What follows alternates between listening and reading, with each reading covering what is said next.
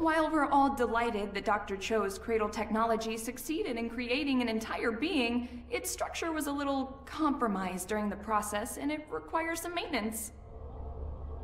I propose that we cause a disjunction between the push connectors and the dynamic core. This should culminate in the extracellular architecture suspension I'm sorry, basically what I mean is we need to turn it off and on again.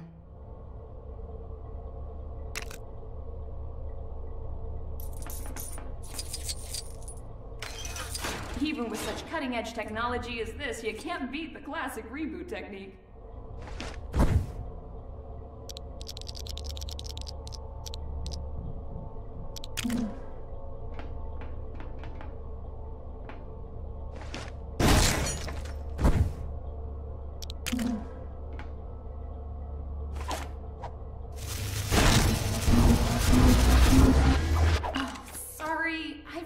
Dr. Cho encrypted the startup sequence. She never got around to showing me how to bypass it. But never mind, I'm sure you'll have it cracked in no time.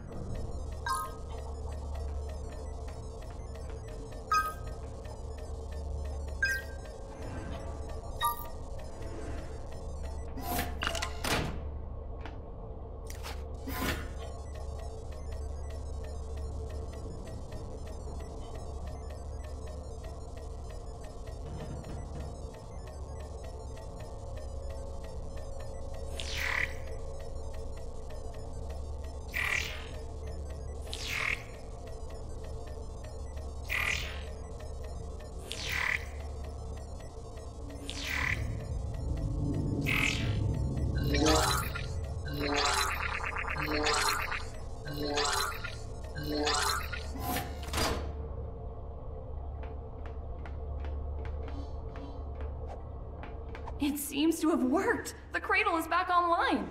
Now, for future tests, I believe we just need to revise both the mechanical integration and the synthetic pull in order to...